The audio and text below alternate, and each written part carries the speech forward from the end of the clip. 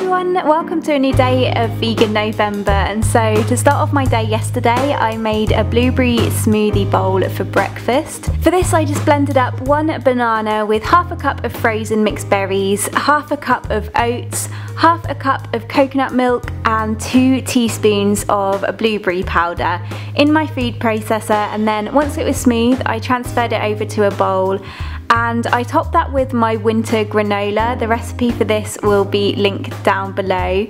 Some flaked almonds and some goji berries. My winter granola worked really nicely on top of this. It's another great way to use any leftovers of it up.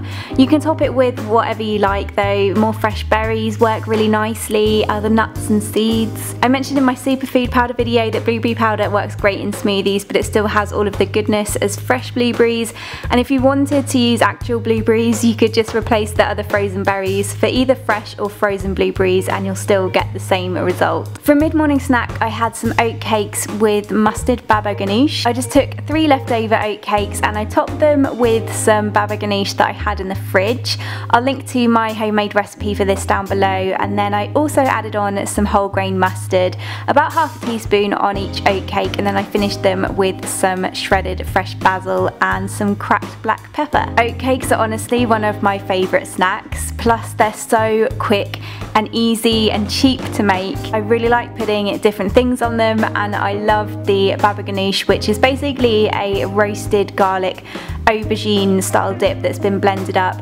Again, really easy to make, and the mustard together with it tastes amazing. For lunch I made a red pepper, red lentil and tomato soup. I first finely diced 1 white onion and then I added that to a pan with 1 tablespoon of olive oil, and I cooked those off until they were soft. I then added in 2 tablespoons of tomato paste, fried that off before then adding in 2 teaspoons of pepper flakes and 2 teaspoons of dried mint. I next finely diced 2 sweet red peppers and 2 medium-sized tomatoes, then added those to the pan and cooked them down. I next added in 1½ cups of red lentils, which don't need pre-soaking, I just rinsed them first.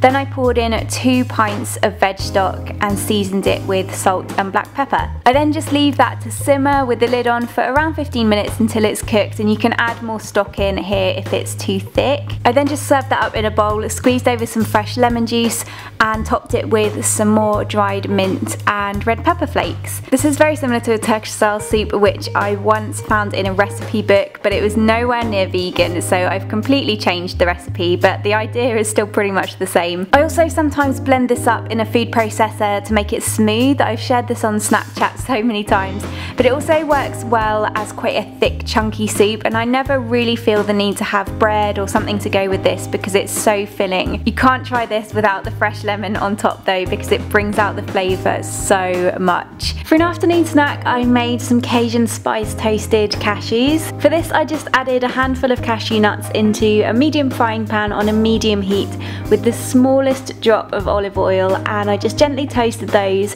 but making sure they don't catch on the pan. Once they're toasted and gone a little bit golden, I then just added in ½ a teaspoon of Cajun spice mix and kept shuffling the pan so that they didn't catch, but also to coat the nuts in the spice mixture. Once they were coated well, I just tipped them into a dish, and these make a really great snack.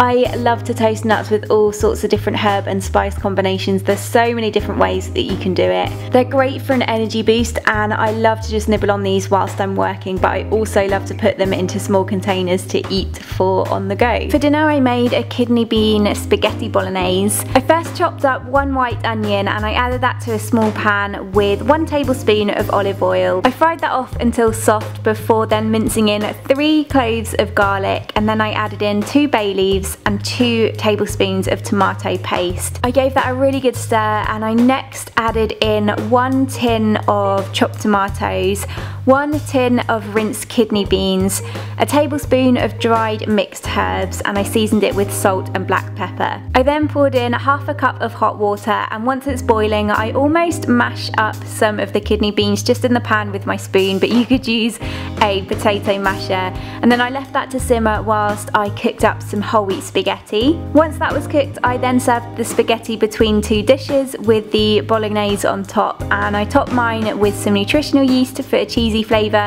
and then I picked some fresh basil and added that on too. This was actually another accidental recipe. I was recently making up a bolognese and I had some leftover kidney beans, so I threw those in and it made the most amazing meat alternative in terms of texture, which is why I mashed them up as well, because it gives slightly more of a minced texture as opposed to just whole kidney beans. I shared this on Snapchat too, and I promised that I would make it again in a video. I guess it's like a chili almost because of the beans, but with the flavours of a bolognese. It's so quick and easy and cheap to make. It's quickly become one of my go-to meals to whip up in an evening, and I know I'm going to be eating so much of this over the winter. For dessert I made these chocolate caramel slices. First, for the base I blended up 2/3 of a cup of oats, 2/3 of a cup of hazelnuts, but you could also use almonds, and 2/3 of a cup of pitted dates in my food processor with 2 tablespoons of water until it began to stick together. I then pressed that down into a lined bread tin, and I took some of my caramel sauce from the fridge. My recipe